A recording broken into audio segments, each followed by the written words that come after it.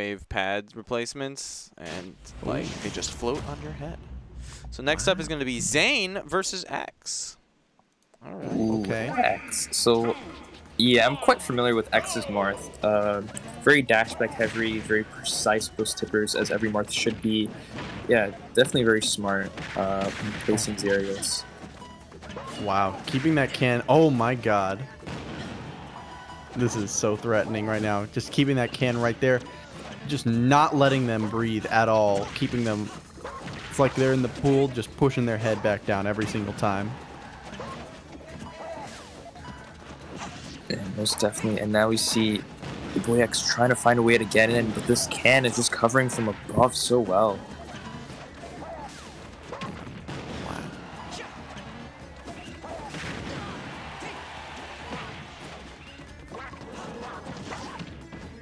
Okay, so Duck Hunt kind of has a little bit of the Marth effect, where they might have a little bit of trouble killing.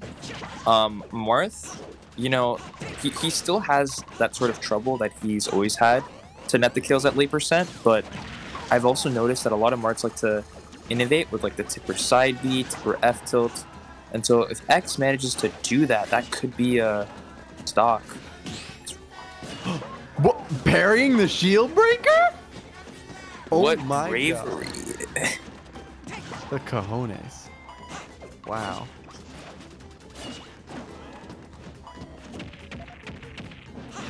Alright, after to set him off.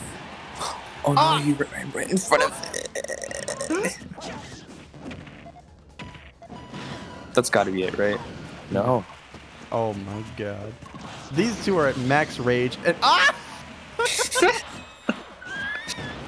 Dude, they just didn't care. They're just like, I'm just gonna run into this can. It's like my turn, your turn.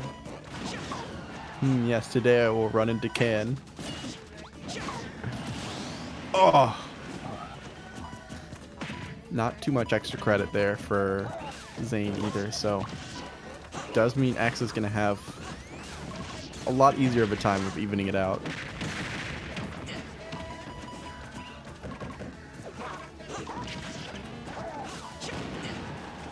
Oh, wow. This damage.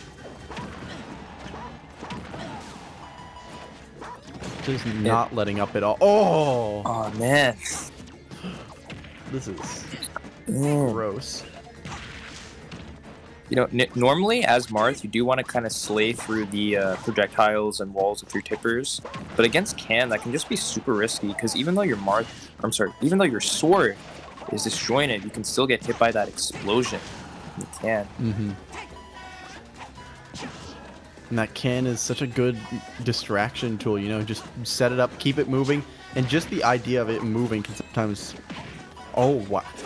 These are fantastic ways of getting around this shield breaker in the boldest ways I've ever seen. Parrying it, spot dodging it, they are not playing around at all. Yeah, they're doing a great job of navigating around a lot of these attacks coming out from X. And their can usage is on point.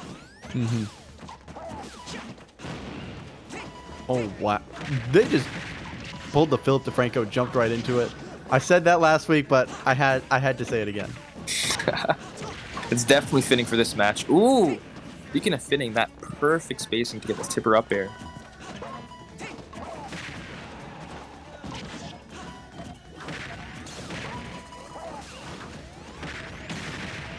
Oh my god. This is quite a lead. X has to do a lot to be able to even it up here. Okay, X is doing a great job surviving. Hopefully I don't jinx that, okay? Okay, you did not jinx it yet. Maybe if I say it. Maybe. You want to try it out? Yeah, you know, X has been doing a great job surviving. Oh. Alright, we're good. Oh, wait, no. Wait! Battlefield set. No! No! What? Wait, how are you still living? I thought it was over. I turned away.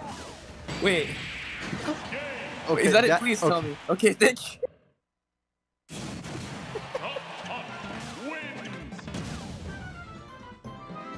Oh. This is what'll turn me into the Joker. Same. I think I already am. I'm the Joker, baby.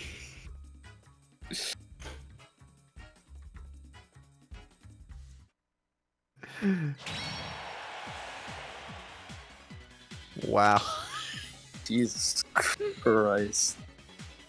Oh my god. Just run into can. And then what does X do? Runs into can.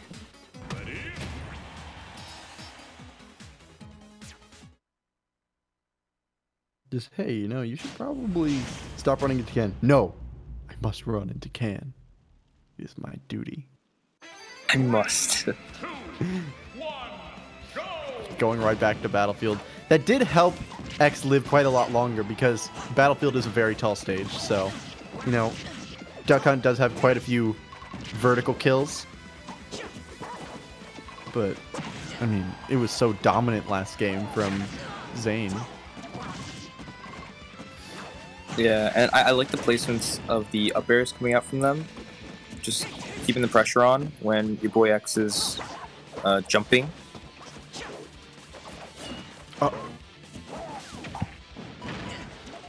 Oh no. They were a little bit too low of a percent both times.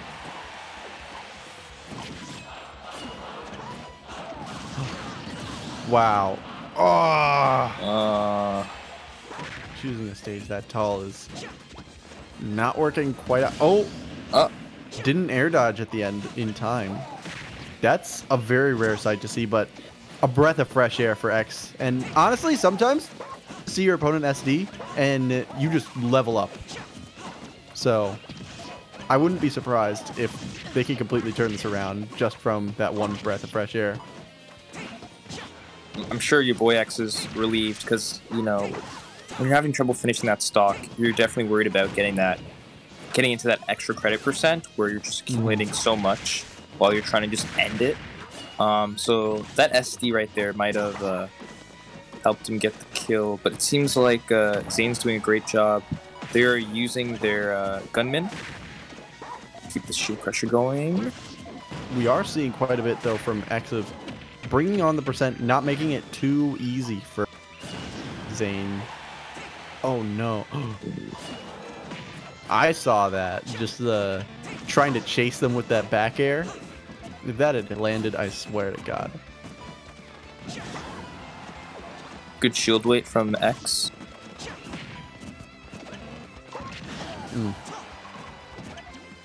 Oh. Oh, that was so smart. You saw like he dipped down to like low profile the attack. Yeah. This could be a kill for either of these players, honestly. And they both seem to be surviving for quite long. They're not really dying. Yeah. Oh my. Again, that's untechable, but not quite enough. I think the can might be a little stale potentially. Oh, up throw. When in doubt. When in doubt, we throw you out. Just yeet.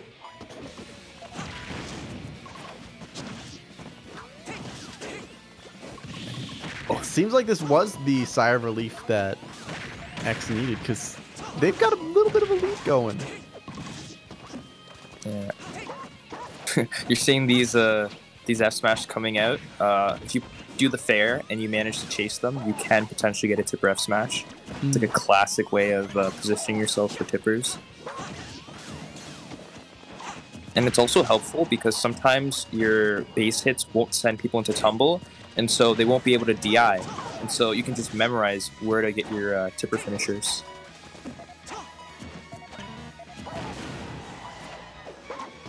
Oh.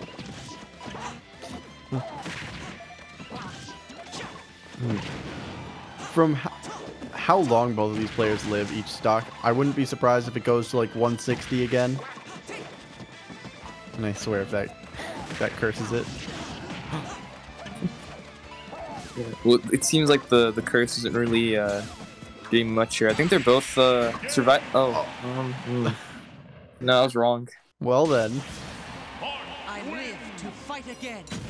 just the Thundercats. Just Thundercats. Ho! Just end it there. Thundercats, the dog, eliminating them out of that game 2. And now we're going to see a game 3 coming out. This is the game that will determine who wins the set. Yeah, this was pretty close games. Or that was a pretty close game. The previous one, if I remember correctly, Zane was doing a pretty good job at bringing it to Here's the last kill of that. Yo, thanks, Miles. Let's go. Yeah, kept a pretty solid lead there. And boom. Yeah, so that was the last kill of the previous game. But yeah, this was definitely much closer. That SD definitely played a part, though. Not even just in terms of like, oh, it was stock, because for all we know, X could have taken that stock early enough. It's the mental bonus that I keep. Oh, that was a. Okay, I see what it was there. That SD. It was. Go back. Oh wait, never mind. Yeah, sure. The SD was a spot, like it's a neutral air dodge. Neutral air dodge. It was a neutral, or no, it was up and then it hugged the stage too much. Ooh, that was interesting. All right, so now we see a slightly lower stage. I expect the survivability to be a little bit different. Yeah. I believe it's 180 units on top, while Battlefield is like 195. So I think that's like a 15-point difference. That's quite a difference as well, because that means that you're going to be killing way earlier off the top. And Duck Hunt loves doing that. Yeah, ooh, and speaking of love, we see that your boy X is really loving getting those forward airs and up airs, attacking out so much percent. What? No! We don't tech those, I guess. Oh, gonna be kicking himself for that. Yeah, that gave Zane such a big lead now. Yeah. With that said, I do like what X is doing with the can, minus that last stock, of course. When you shield the can, it explodes while you're up close to Duck Hunt. Obviously, Duck Hunt is also going to get hit by that explosion. And so sometimes shielding can kind of act as like a sort of reflector. In similar fashion to Day-Days like Gordo, where if you shield it, it kind of gets knocked back. So it's doing a better job of dealing with that. Oh my god. Just this can play has been on fire this game. Oh! We see more and more fire with the gunman and the can. Chris Kyle with all these snipes. Wow. And the up air. This is absolutely disgusting stuff from Zane, just showing, hey, Duck Hunt got some stuff. Oh my. Ooh. Yeah, that up tilt's a little bit too negative on shield. Alright, good. Wait on the patient. Oh no. They had that F smash charging in case they did the. Oh, they just went for it. Yeah. They noticed that they like to go for those neutral air dodges, or just try to get back to that part of the ledge from the jump over. So that's why they had also charged the F smash as well. That they were expecting, because they had also set up there the can. They have the can set up so that it forces them to roll or jump above. And in that situation, because the can was at that high up, they had to roll. So it forced them to go straight into the up smash. Wow. And it's funny because usually you're conditioning your mind to avoid that can, but sometimes it's better off that you do get hit by the can so you don't get hit by another strong option.